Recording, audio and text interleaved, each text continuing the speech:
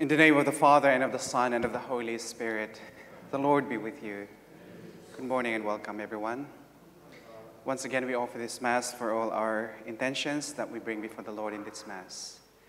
Brothers and sisters, let us now acknowledge our sins and so prepare ourselves to celebrate these sacred mysteries. I confess to Almighty God and to you, my brothers and sisters, that I have greatly sinned in my thoughts and in my words, in what I have done and in what I have failed to do, through my fault, through my most grievous fault. Therefore I ask the Blessed Mary, ever Virgin, all the angels and saints, and you, my brothers and sisters, to pray for me to the Lord our God. And may Almighty God have mercy on us, forgive us our sins, and bring us to everlasting life. Lord, have mercy. Christ, have mercy. Lord, have mercy. Let us pray. Grant us, Lord our God, that we may honor you with all our mind and love everyone in truth of heart, through our Lord Jesus Christ, your Son, who lives and reigns with you in the unity of the Holy Spirit, God, forever and ever.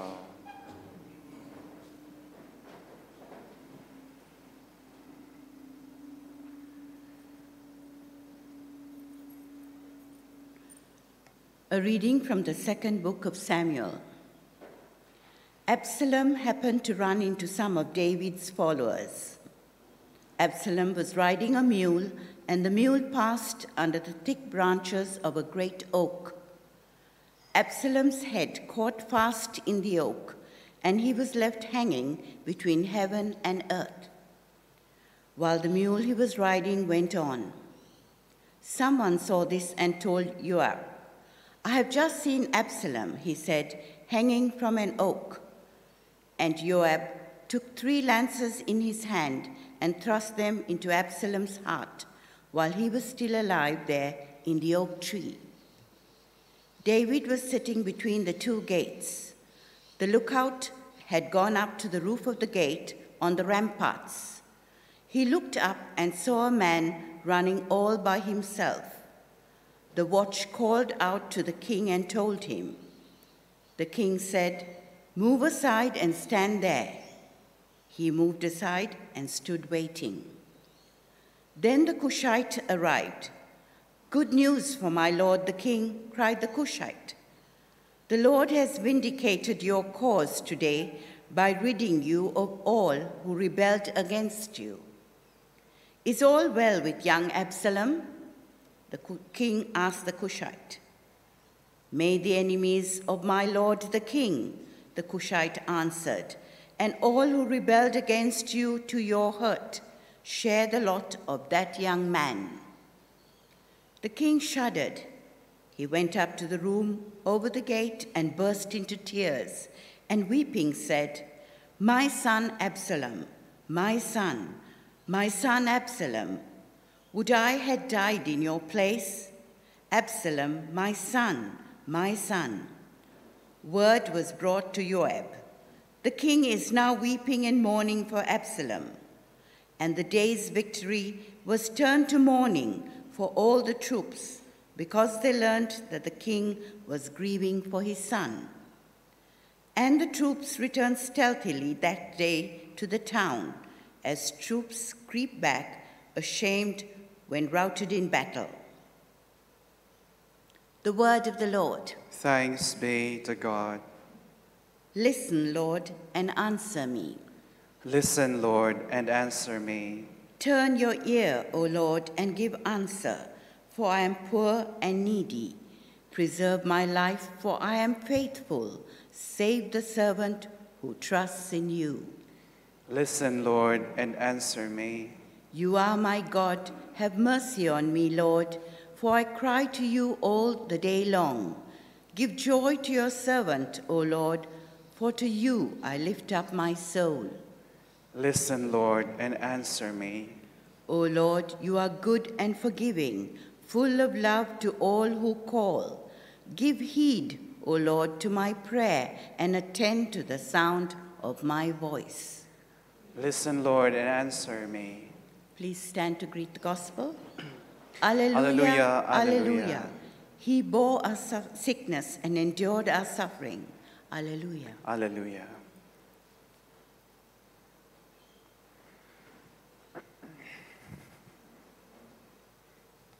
The Lord be with you.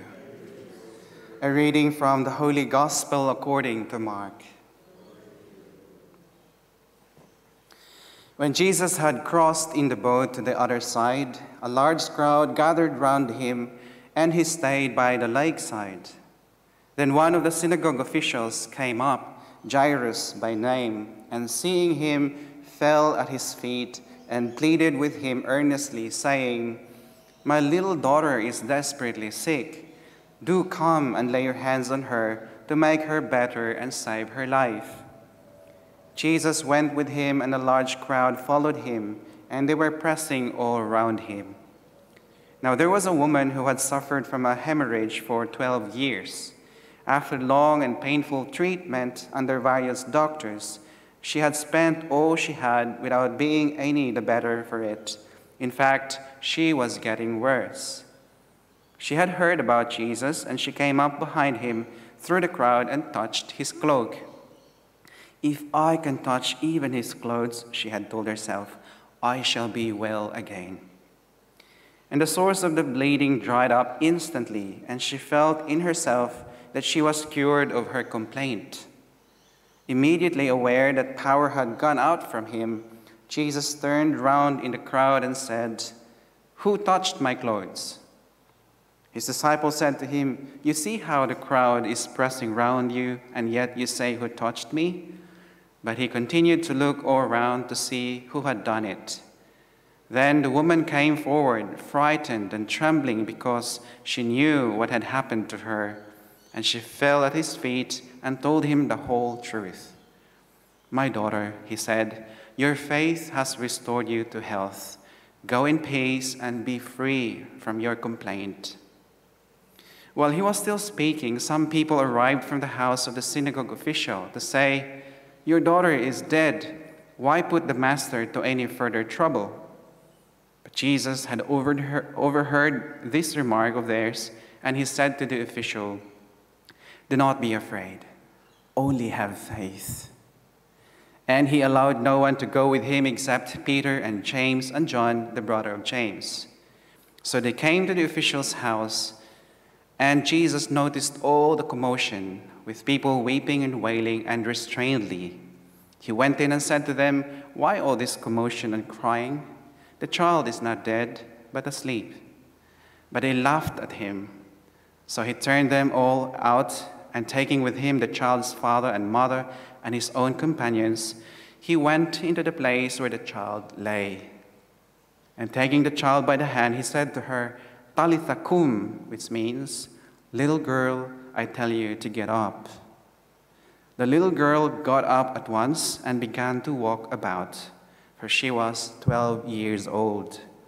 At this, they were overcome with astonishment, and he ordered them strictly not to let anyone know about it, and told them to give her something to eat. The Gospel of the Lord. Praise to you, Lord Jesus Christ. Our Gospel reading today from St. Mark once again invites us to a profound encounter with Jesus as a source of healing for all, or for both, our physical and spiritual ailments. And in this passage, we witness the desperation of Jairus, the synagogue official, and also the great faith of the woman who is suffered from a hemorrhage for 12 years. In both their stories remind us that in our moments of our need, in our moments of desperation, in our moments of despair or crisis, we can always approach Jesus with an unshakable faith and unwavering trust. Jairus, of course, teaches us that persistence and perseverance in prayer. Despite the urgency of his own situation, he never loses hope. Rather, he models for us the importance of laying all our needs, our concerns before Jesus, trusting that indeed his wisdom, his time is perfect. And of course, the woman with, suffering from a hemorrhage also embodies a profound faith, because her touch of Jesus' clothes reflects the power of, a sincere and a trusting heart. And my brothers and sisters, this is a reminder for us that in our own brokenness, in our own woundedness, in our own sinfulness, our faith can always be a source of healing, can always be a source of strength, a source of restoration, just like that of the woman with a hemorrhage, suffering with a hemorrhage, and Jairus. And their stories, both their stories, remind us that Jesus's or God's power is so great. Jesus demonstrates his compassion and his healing power. He responds to our faith even with miracles. And of course, showing us his boundless love. And he always drew us ever close to himself, because he knows that it only takes our faith, our confidence, our trust in him, like that of Jairus and the woman suffering with hemorrhage, to help us, for us to be able to experience true healing in all the situations, the challenges, the setbacks that we encounter in our day-to-day life.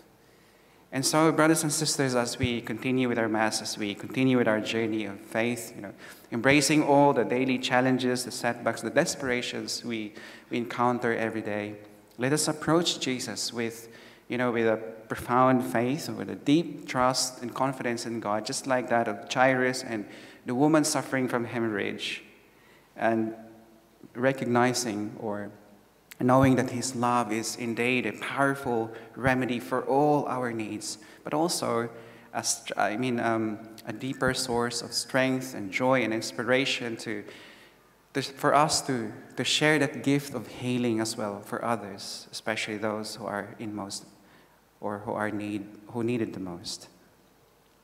Amen.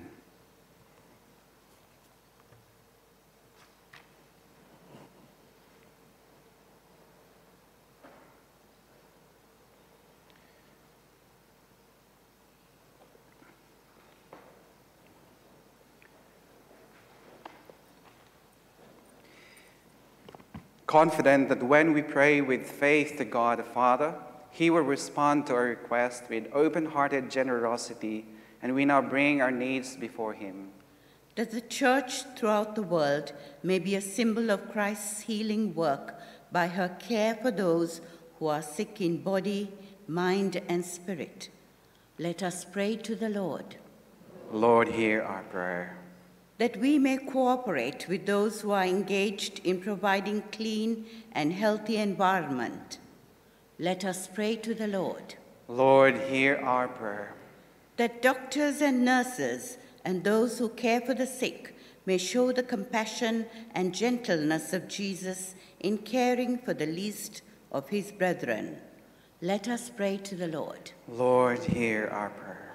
That medical science may soon find cure for rare diseases which prevent those who suffer from them from living full and active life. Let us pray to the Lord. Lord, hear our prayer. That those who mourn the death of a child may be consoled by their faith in the gentle mercy of our Savior. Let us pray to the Lord. Lord, hear our prayer.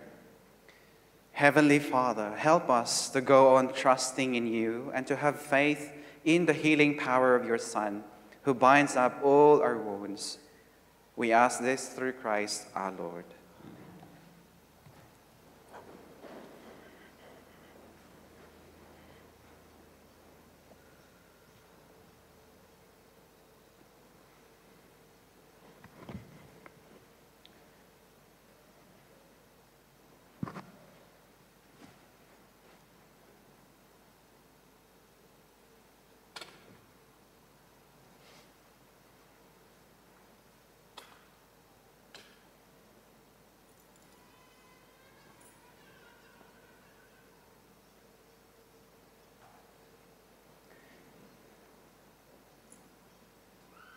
Blessed are you, Lord God of all creation, for through your goodness we have received the bread we offer you, fruit of the earth and work of human hands. It will become for us the bread of life. By the mystery of water and wine, may we come to share the divinity of Christ, who humbled himself to share in our humanity.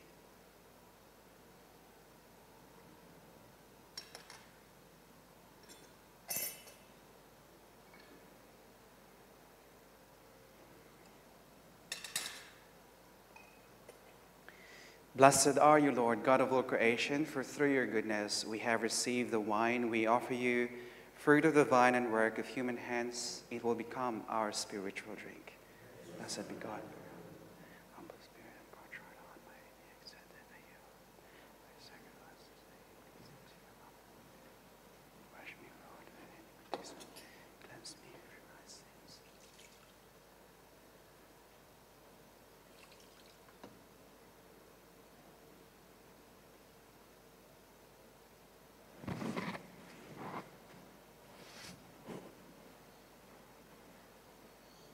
Pray, my dear brothers and sisters, that my sacrifice and yours may be acceptable to God, the Almighty Father.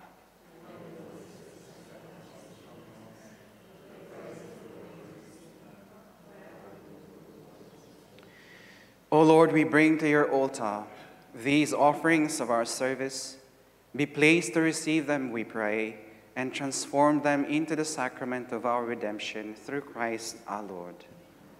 The Lord be with you. Lift up your hearts. Let us give thanks to the Lord our God.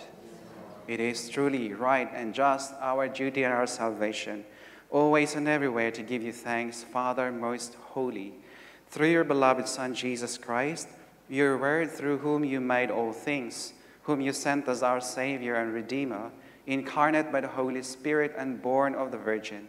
Fulfilling your will and gaining for you a holy people, he stretched out his hands as he endured his passion, so as to break the bonds of death and manifest the resurrection. And so the angels and all the saints, we declare your glory as with one voice we acclaim, Holy, holy, holy, Lord God of hosts, heaven and earth are full of your glory. Hosanna in the highest. Blessed is he who comes in the name of the Lord. Hosanna in the highest. You are indeed holy, O Lord, the fount of all holiness. Make holy, therefore, these gifts, we pray, by sending down your Spirit upon them like the dewfall, so that they may become for us the body and blood of our Lord Jesus Christ. At the time he was betrayed and entered willingly into his passion, he took bread and giving thanks, broke it, and gave it to his disciples, saying, Take this, all of you, and eat of it. For this is my body, which will be given up for you.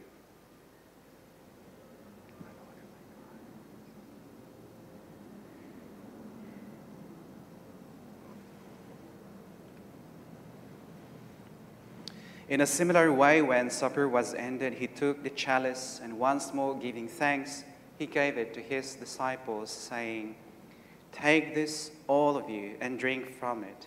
For this is the chalice of my blood, the blood of the new and eternal covenant, which will be poured out for you and for many for the forgiveness of sins. Do this in memory of me.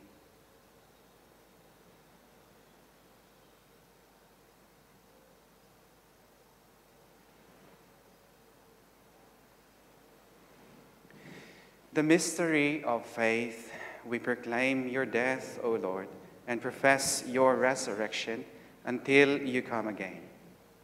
Therefore, as we celebrate the memorial of his death and resurrection, we offer you, Lord, the bread of life and the chalice of salvation, giving thanks that you have held us worthy to be in your presence and minister to you. Humbly we pray that partaking of the body and blood of Christ, we may be gathered into one by the Holy Spirit. Remember, Lord, your church spread throughout the world, and bring her to the fullness of charity, together with Francis, our Pope, and Anthony, our Bishop, and all the clergy. Remember also our brothers and sisters who have fallen asleep in the hope of the resurrection, and all who have died in your mercy. Welcome them into the light of your face. Have mercy on us all, we pray, that with the Blessed Virgin Mary, Mother of God, with Saint Joseph, her spouse, with the blessed apostles, and all your saints all the saints who have pleased you throughout the ages, we may merit to be co-heirs to eternal life, and may praise and glorify you through your Son, Jesus Christ. Through him, and with him, and in him, O God, Almighty Father, in the unity of the Holy Spirit, all glory and honor is yours, forever and ever. Amen. At the Saviour's command, informed by divine teaching, we dare to say, Our Father, who art in heaven, hallowed be thy name. Thy kingdom come, thy will be done, on earth as it is in heaven. Give us this day our daily bread. Forgive us our trespasses, as we forgive those who trespass against us. And lead us not into temptation, but deliver us from evil. Deliver us, Lord, we pray, from every evil.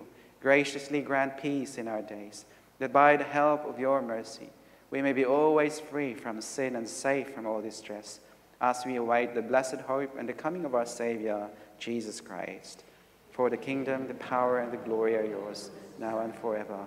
Lord Jesus Christ, who said to your apostles, Peace I leave you, my peace I give you. Look not on our sins, but on the faith of your church, and graciously grant her peace and unity in accordance with your will, who live and reign forever and ever. The peace of the Lord be with you always. And let's offer each other a sign of peace. Peace with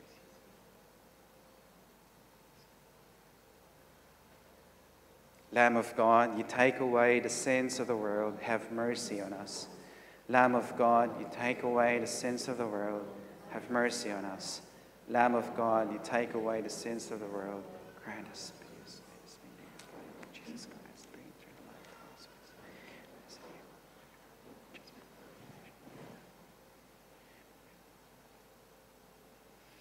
Behold the Lamb of God, behold him who takes away the sins of the world. Blessed are those called to the supper of the Lamb. Lord, I am not worthy that you should enter under my roof, but only say the word, and my soul shall be healed. By the body and blood of Christ, keep me safe for eternal life. Amen.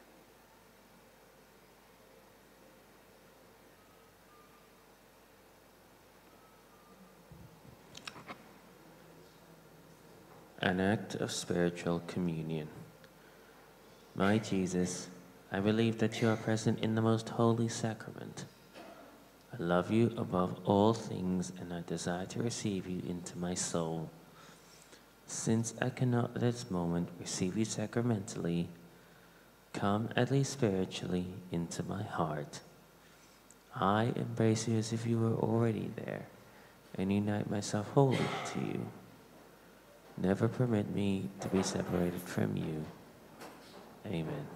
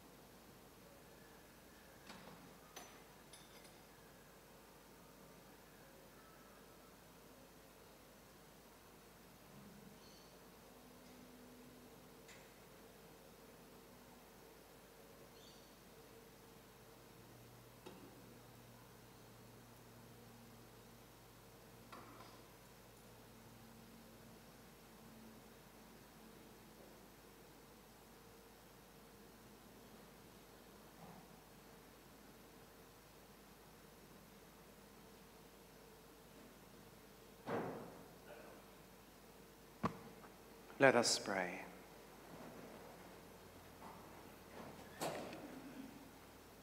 Nourished by these redeeming gifts, we pray, O Lord, that through this help to eternal salvation, true faith may ever increase, through Christ our Lord. Thanks, everyone, for being here this morning. The Lord be with you, and may Almighty God bless you and your family, the Father, and the Son, and the Holy Spirit. The Mass has been offered. Go in the love and peace of Christ. Thanks be to God.